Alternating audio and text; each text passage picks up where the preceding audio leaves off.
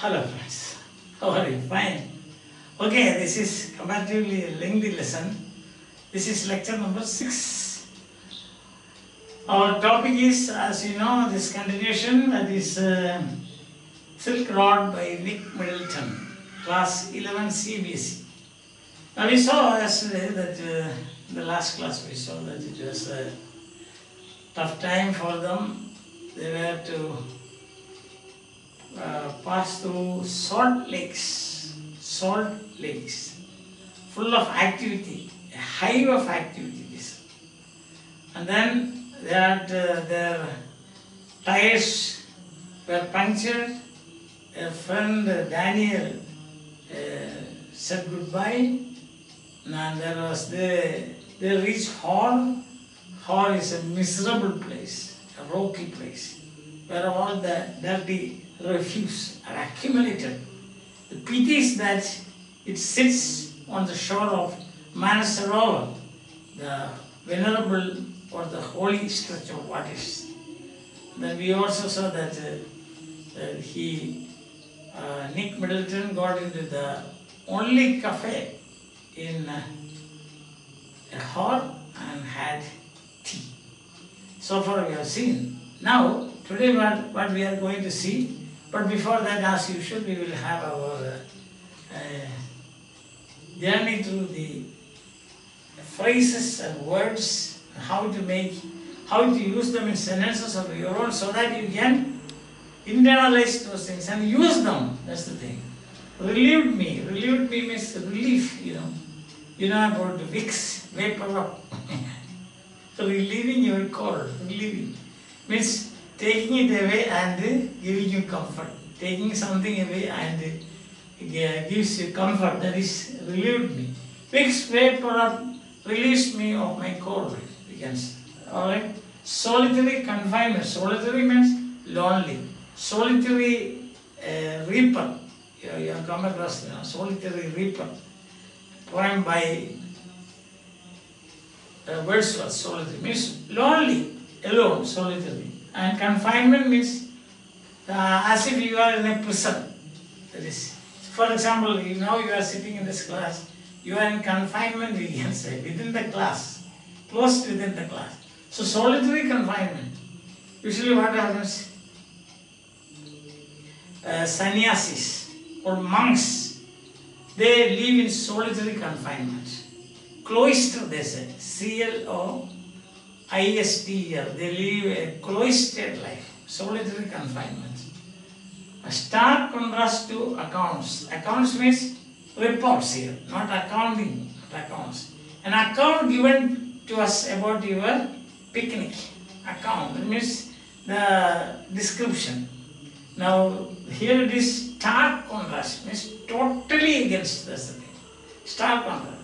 A student was brought by his father to the class, and then for admission, he told us that he is so innocent and nice. But his behavior was in stark contrast to what his father said about him. That means he was such an unruly fellow, boisterous, a truant, who would never attend the class, and even if he attends the class, he will be always talking. This stark contrast, totally against what we heard. And then we have got first encounters, means first seeing, first meeting, encounter, meeting. So my first encounter with poets, that means first meeting with poets, encounter, first encounters. Prone to sentimental outbursts. Prone to means have tendency to. Sentimental means a person who, when they hear something, say something sad or something, start crying. Such people are called sentimental people. Usually it is said that women are prone to sentimental outbursts. They cry. Suppose something goes wrong in the family.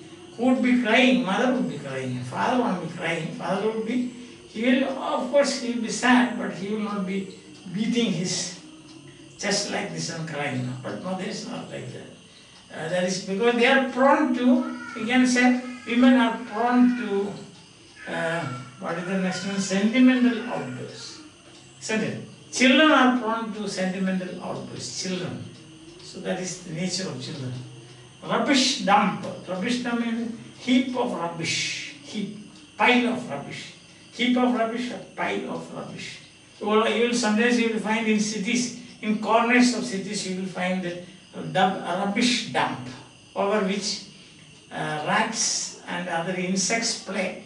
So that is their play field. Was not convinced, was not sure. I was not convinced of what you said. You wanted a leave, but you cooked up a story. So I will say that I am not convinced. I was not convinced when I heard your story. I am not sure about it. Gasping for oxygen means difficulty in breathing. This is gasping for oxygen. A person who is drowning, he will be gasping. This kind of movement is called gasping. Yes. The person who was drowning in the river, he was gasping for oxygen. Breath. Yes. Accustomed to, used to. I am not accustomed to shouting in the class. I am not accustomed to punishing students. Okay? Used to. Nocturnal disturbances. Disturbances are night. Nocturnal means night. Now, witches make nocturnal disturbances. Witches, witches. So, or devils make nocturnal disturbances. But angels comfort you during the day and night. Yes. Then scared me means threatened me, or I was afraid of. Nothing would scare me except physical punishment.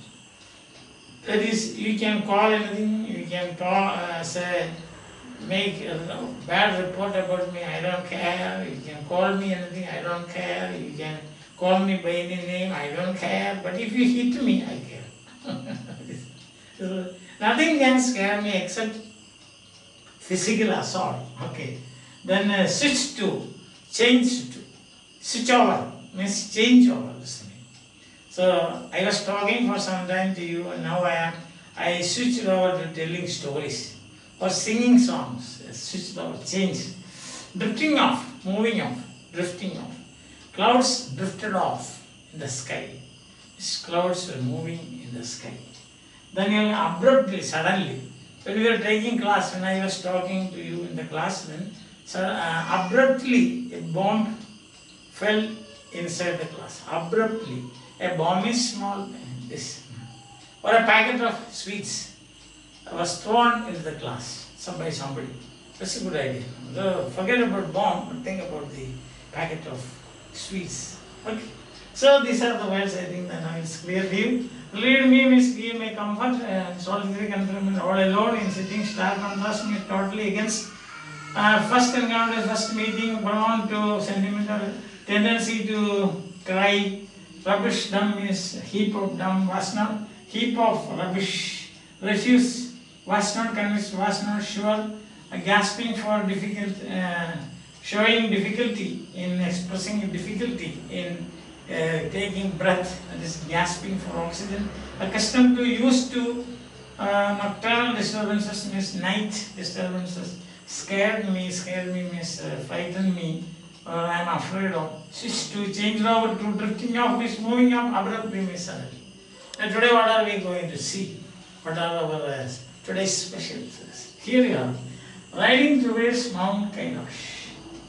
Then secondly, that is the destination, from Rao to Mount Kailash.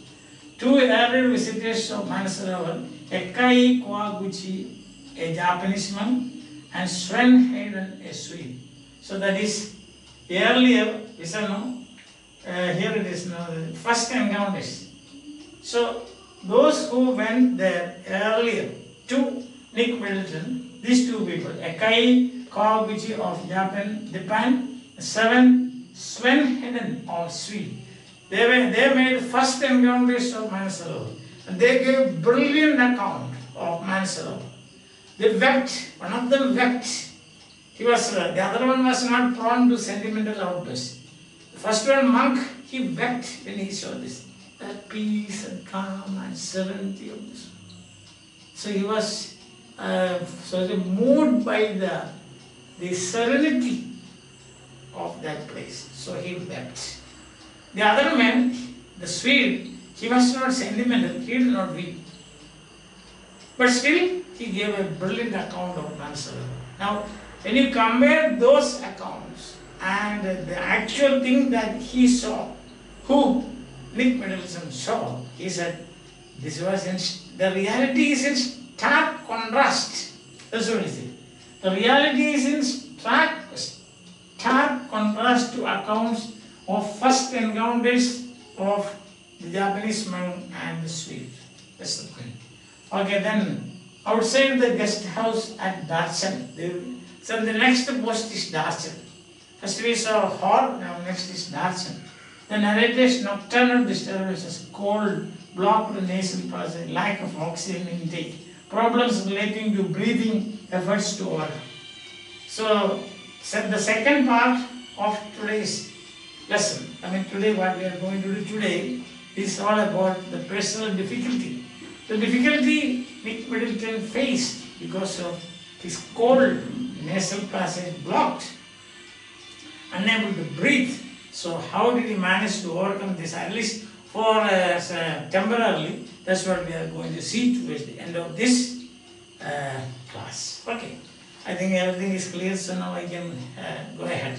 Half an hour later, Satan relieved me from my solitary confinement. What is this solitary confinement? The hotel, that miserable hotel at home where he was sitting. It was built by what we saw now, this painted convict, and it also had 3 broken windows. Through one of the broken windows, he could see Manasarovar, and he says that was a compensation for all the filth and dirt that was around him.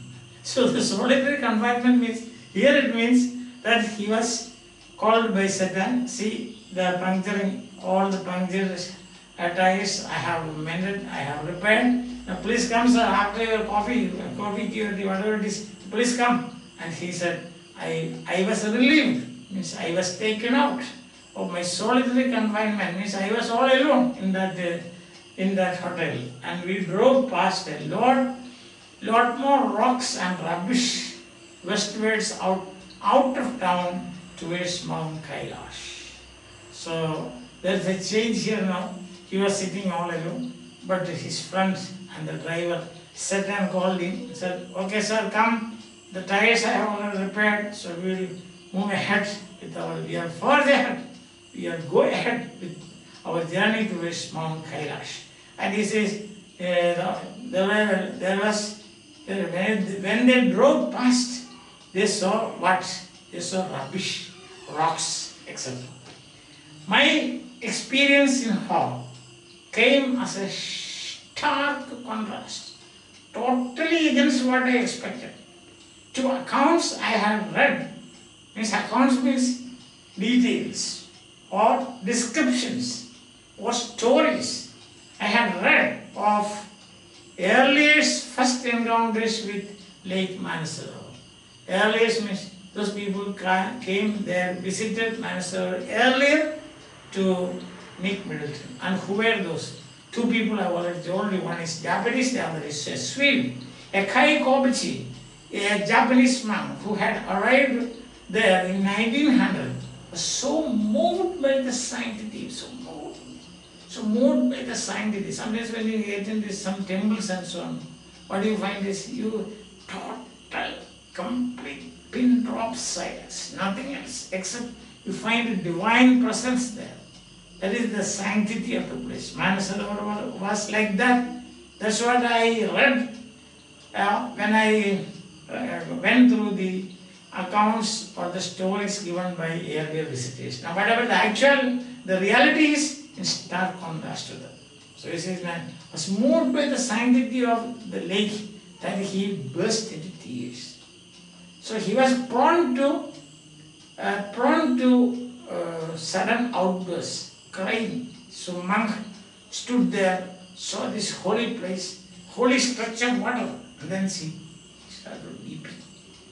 A couple of years later, the hallowed waters, hallowed means this venerable waters venerated or worshipped, had a similar effect on Sven, a Swede who wasn't prone to sentimental outbursts. So he had no tendency to cry, But he also cried. That is what is we have to understand like that.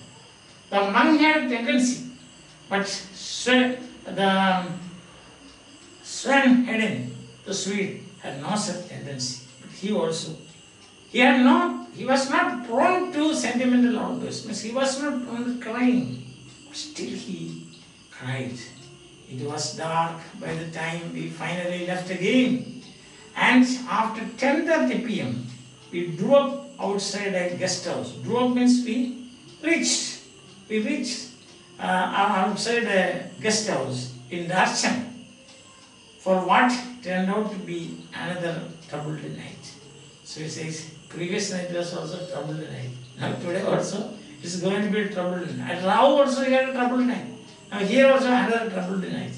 Kicking around in the open air rubbish dump that passed for the town of Hor. What is after Hor? Hor was nothing but an open air rubbish dump that passed for. That means that was called the town. Passed for means that was called the town of Hor. Had set off my cold once again, started my cold once again. It was a trigger, triggered my cold. Already I was loaded with cold, but now this open rubbish dump, that is another cause of this cold to start again. Restart. He said, we restart the computation. So like that the cold restarted. Yes. That is the trigger or the cause was the open rubbish dump, what we call Hor. Hor, synonym, Hor is equal to open rubbish dump. Understand that? Dump means a pile. Yes, where it is pile. So he says that was the reason for that. Circumstances was the environment. So polluted environment. So what happened is that it caused my cold to restart. That's what it says. The cold once more. Though, if truth be told, it had never quite disappeared with my herbal tea. So he says that he used to take herbal tea. But at the same day he says, it was there always. The cold had not disappeared. It was just a dormant stage. It was sleeping. The cold was sleeping in my body. But when circumstances or a trigger, when there was a trigger or a cause, what is the cause? The open rubbish dump. The dirty environment, Hor, a small place, that miserable place, that miserable hotel there, with the 3 broken windows, see, and painted concrete. So he says, it again restarted my cold. One of my nostrils was blocked. One passage here. This is one nostril, this is another one. Was blocked again as I lay down to sleep. I wasn't convinced that the other would provide me with sufficient oxygen. One passage was blocked. Then only one is left. And he thought that he was not sure whether this one passage will help to take or get him enough oxygen. He was not sure. So my watch told me I was at 4,760 meters sea level, above sea level. The altimeter, here an altimeter in his watch. It wasn't much higher than Rao. And there I had been gasping for oxygen several times every night. So when I was at Rao also had this problem, gasping for oxygen. Like this. This is gasping. When you run very fast, you gasp for breath. Suppose you 10 times you do 100 meters race, then that's gasping for breath. Sufficient oxygen. And then he says, I wasn't much higher than, it wasn't higher, but still the problem is it. I had grown accustomed to these nocturnal disturbances by now, but they still scared me, frightened me. Nocturnal disturbances, that means in this case it is not tiger, it is not witches, it is not devil, or it is not anybody else, no external, but it was all that's internal. What is that? The cold. To block his nostrils, and then it will be difficult for him to breathe, and that was the nocturnal disturbance that he was undergoing at Rao, at here now in Dutch. Now he says, afterwards he says, scared me, he says. Tired and hungry, I started breathing through my mouth like this. that is breathing through my mouth. Because both nostrils blocked. See, non-nasal passage was mouth. After a while, I switched to single nostril power. Then what happened is, I closed one, then single nostril power, I used, which seemed to me admitting enough oxygen, getting enough oxygen. But just I was drifting off, it's moving off. I woke up abruptly.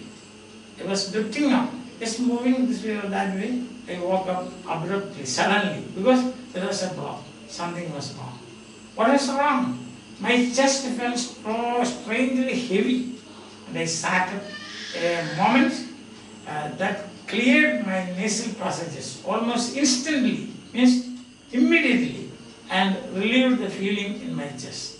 So then I felt that my chest was growing heavy, unable to do anything. Then I got up immediately. And then, as a result of my getting up immediately, instantly, so then what happened is that I was relieved for some time. Few seconds, furious, this is a wonderful thing. So get up like this and then I will be alright then. I lay back down and tried again. Same result. So he is experimenting with himself. How to get enough oxygen. So he would lie down, then get up suddenly, then things will be clear. Again lie down, again repeat. So this is what he used to do. Understand? So half of today's class deals with the personal problem, health problems of the other. That is, cold is still there. It was dormant in him. It was triggered off by the rubbish dump, open air rubbish dump called hot. And then when he came back at Archen, he had got nocturnal disturbances. And what was the nocturnal disturbance? That's blocking of his nasal passages and unable to breathe, unable to get or admit enough. His nostrils would not admit enough oxygen. That means through his nostrils he couldn't get enough oxygen for his body. He also felt that he tried using one nostril, power of one nostril, the other one closed or automatically closed. Sometimes it was alright, then again he felt heaviness in his chest. He got up suddenly, then he felt that there was some relief, and the same thing he did again once or twice. This is what happened. So today we don't have much to worry about. That is, yes, we don't have to worry about anything. Now today the point is, as I said, riding towards Mount Kailash, Satan relieved me of my solitary confinement. Solitary confinement here means from the hotel room where he was having tea, thermos tea. And then two earlier visitors and their account and what the reality. What the earlier visitors said and what is the reality, there was a stark contrast, complete, total disease. So they wept, both of them. The monk was prone to sentimental outbursts and he wept. But Swinhead was not. The Swede was not prone to sentimental outbursts, but he also probably might have wept. And then what we saw, outside the guest house at Darchen, they reached the another post that is called Darchen. First they were Rao, then we have started their journey from Rao, then we came to Hall, and now we have got to Darchen. And then what happened to the narrator? Narrator is the author. The author is Nick Middleton. He says that I had this problem of cold always dormant in my body, but this time what happens?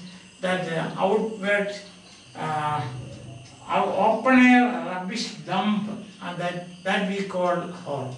Hall is nothing but an open air rubbish dump, he says. So there what happened is that it triggered or it caused my cold, dormant cold to restart, just as you restart computers. Yes. So then what happened? He was trying to certain kind of exercise, we can say. Or a first aid. What was the first aid? First he blocked one and then tried nostril of one of his nostrils. That didn't work. For some time it worked. Then when he was about to sleep, what happened is he felt his chest becoming very heavy. He got up and again lay down, got up and lay down. Then he saw that, then he felt that there was some relief. So he repeated that process, but what happened that we have to wait and see. That is some anxious moments for us.